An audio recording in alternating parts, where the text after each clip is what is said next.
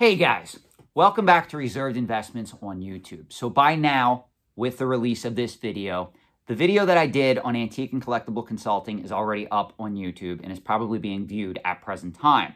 So what I wanted to do is, I wanted to give you guys a checklist of what questions you should be asking if you're thinking of investing in any one collectible category for the short term or for the long term.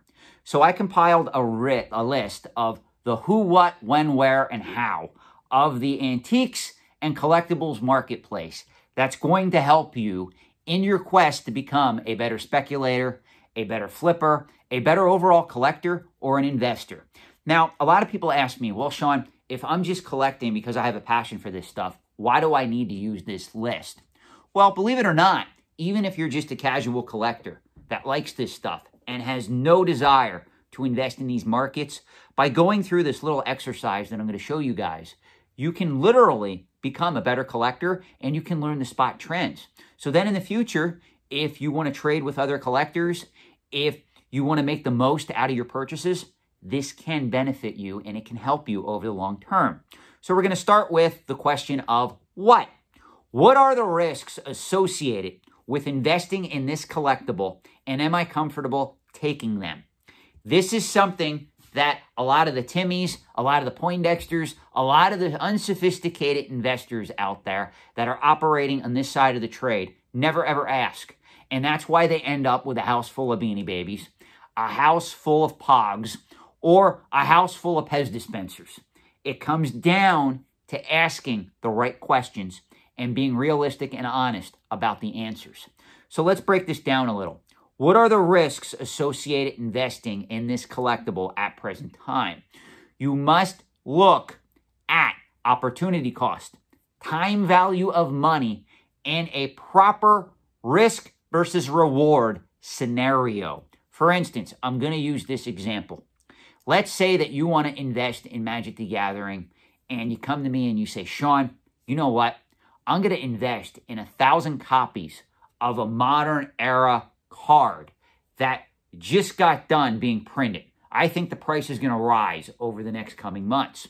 Well, obviously, this should cause alarm for anybody out there who is thinking of utilizing this investing strategy, because at any given time, that modern era Magic the Gathering card can be printed at will. It is not on the wonderful coveted reserve list. So as a result, the person who is asking that question is not accurately assessing the risk versus reward scenario of the market. Remember, guys, speculators only look at how much money they can make. Investors, people that have money, people like myself, people who literally monitor these markets with an eye of finance, they look at how much money they can possibly lose. We see this every day in the stock market. You don't believe me? Pull up some of the hilarious articles on Robinhood app users and look at some of the stocks that they're buying. It is truly hilarious. I don't know if I have to state this, but any of you out there that are strictly buying stock in a bankrupt company, you're an idiot. You're not an investor. I don't mean options trading. I don't mean put trading. I don't mean anything like that. I am stating if you are going to the market and a company just announced that they are bankrupt and you are buying stock in that company as a way to invest in that company, you are an idiot. You don't understand the risks. That's a prime example. So this is something that is often overlooked. Let me give you one more example. Let's say that you come to me and you go, Sean, to use that same Magic the Gathering scenario, only this time, I'm going to invest in a 50-cent reserve list card, because if that card gets bought out, it can go to $1, $2, $3, $5, and I can end up doubling, quadrupling my money. Well, here's the problem, little Timmy, that you're not thinking about. That particular card that is listed on the reserve list for 50 cents, there's a reason why it's only selling for 50 cents. It obviously is not on par with a Library of Alexandria. It's not on par with a Mox Opal. It's not even on par with a Lion's Eye Diamond from Mirage. Most likely, that card has very little to no playability. What's attracting you to that card is because it's on the reserve list and it's selling for a price that you can afford. I can tell you right now, 9 chances out of 10, if you buy that card for a quarter or 50 cents, you're probably going to be stuck with it, and you're going to liquidate your holdings at a loss at some time in the short term or the long term. So that's something that you have to deal with. You must analyze these markets properly. Now we're going to get away from the what's, and we're going to ask when. When will I be able to liquidate this investment? And will the timing meet my need? This is something that no unsophisticated investor ever asks. That's why if you go on the CGC collecting forums right now, you can find a post where somebody says, I want to buy an Incredible Hulk 181 in CGC 9.4 condition. And somebody else says, well, just take out a home equity loan. You know, at 3% or less on interest, that comic book is guaranteed to appreciate more than that 3% you're going to pay on that money. That is the dumbest advice you could ever give somebody who is operating in speculative markets like the antiques and collectibles trade. You never, ever use leverage in most cases to buy items for long-term investment in the antiques and collectibles trade. Let me repeat that to all the people that are watching right now. You never, ever use leverage in most cases to invest long-term in antiques and collectibles. It does not work. 95% failure rate, where once you go to liquidate that item, after you pay off the debt that you accrued that you're paying interest on for that item, you will most likely lose. Now, there are certain circumstances. Maybe you're like me, other people, you have excellent credit. Sometimes you'll get a credit offer where, hey, for the next 12 months, 0% interest, no balance transfer fees. You can go out, you can use that money free of charge for 12 months. Well, as long as you know that you have the ability to pay that item off at the end of that 12 months, so you encounter no finance charges, you are okay to do that. But you better sure hell understand the risks, because who could have predicted in the year 2020 that a little microscopic organism would come along and throw everybody's plans up in the air and bring death and destruction in its wake? That is something that no one could have predicted. So that is considered a black swan event. You must prepare for black swan events if you are using any kind of leverage, meaning debt. So keep that in mind. Another thing that I see a lot of people fail at is they don't have a written plan. So you tell me you're buying this for an investment, right? Well, when are you going to sell it? When it doubles in value? When it triples in value? What if it goes down in value? Do you have any type of written plan where you have a alternate plan for any scenario that can unfold by you putting all your money in this particular item? Guys, these markets are speculative. You must understand that. Not every antique and collectible goes up in value, and those that do go up in value cannot go up in value exponentially over the long term. At some point, a correction has to hit the market. It has to. The markets are speculative. So that answers the when. Next question we're going to ask is where? Where will I store my collectibles to make sure they're properly maintained? This is something that most people don't think about.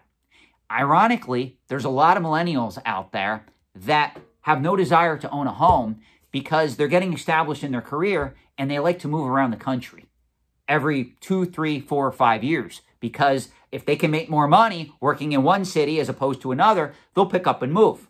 Well, there's nothing wrong with that as long as you don't do anything stupid and you buy a home, then you have to sell it every 5 years or every so often. But overall, in the meantime, you have to ask, if you're collecting something like vintage video games and you have 3 rooms full of vintage video games, that's something that's very difficult to keep packing up and moving over and over again. So this comes into play. You would probably be better off at that point in collecting something that's small and easily portable, something that you could store possibly in a safety deposit box or in a 1 or 2 bedroom apartment if that is what you are renting. So this does come into play. There are also risks to how you store those collectibles. So you got to be very careful. For instance, if you're storing comic books have a metal staple in them. Most people don't realize that if you improperly store a comic book, even if it is graded by CGC, that staple can rust. That rust can then damage the rest of the comic book. So as a result, you have to use common sense and have a plan as to where you're going to store this stuff. Now we're going to get into the why. I love this question. Why am I investing in this type of collectible? Well, first I'm going to start with the obvious. Do you have a passion for it? Again, you do not want to come into the antiques and collectibles trade with solely an investor mindset. You must have a passion for these items. They've done studies several years back where a lot of these wealth management groups, they talk to wealthy collectors, they talk to wealthy investors.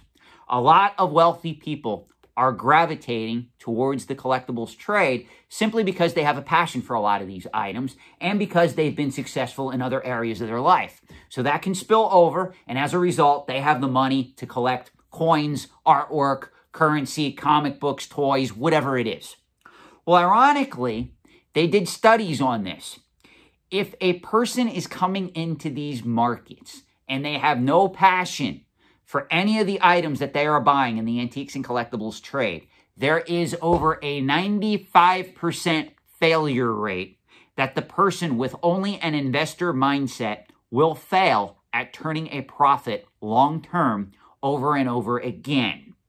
The person who has the passion and is able to have that passion maintained, meaning they're not dictated solely by passion, they also have an understanding of economics and finance, that person has a 70% more chance of turning a profit in these markets over the long term than the person that doesn't.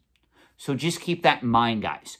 You really have to ask yourself why you are involved in these markets from a financial perspective if you have no passion. Because really, in all honesty, you don't have a reason to be in this market. Does it bring me joy, or do I think it will earn a profit? This is the great question that collectors and investors have to have that discussion with themselves. Are you buying this item truly as an investment and something that you have a passion for? Or are you a collector who really loves the item and you are attempting to convince yourself that it is an investment grade item simply because you have so much passion towards it? Where are the fundamentals that show that that item can potentially go up in value and beat returns in other traditional asset classes like stocks, bonds, mutual funds, real estate, gold, silver, crypto, whatever you're into? You see what I'm saying? The last question we got to ask, and we really got to explore this, is the how. How much do I know about this collectible's value and history? I can tell you, and this is going to hurt, this is going to be one of those triggering times on this video, a lot of you do not know about as much about the value and the history of the items you are buying into than you think. Now, that's not necessarily true for pop culture items. I will admit that. There's a lot of people my age, we grew up with video games, we grew up with comic books, toys, Magic the Gathering, Pokemon, the like. Yes, we know the history. We understand how those items accelerated in value. But the problem comes when you start looking towards the past and you say, well, that Pokemon card went up 2,000% over the last 10 years. That means in the next 10 years, it's going to go up another 2,000%. That is a fallacy. That is not true, guys. Even in financial markets, you don't look at the past to determine the future value of that particular asset. So you got to be very careful with that. Another thing that sometimes happens, people have a rosy outlook on a lot of these markets, whether their grandfather collected coins or they had an aunt who loved collecting art pottery and art glass. So they automatically think, based on that nostalgia, that because their aunt collected it or because their grandfather collected it, they could be a successful collector and investor operating in those markets. Those markets are very sophisticated. When you get to the antique side of the trade, you either have to have somebody showing you the ropes, you have to be working with a dealer, you have to be working with someone, unless you already have the knowledge of those sophisticated markets. So I hope this video has served you well. These are just the questions that you got to ask if you want to invest in collectibles for either the short term or the long term. Thank you guys for watching. Have a great night. I hope you enjoyed this video.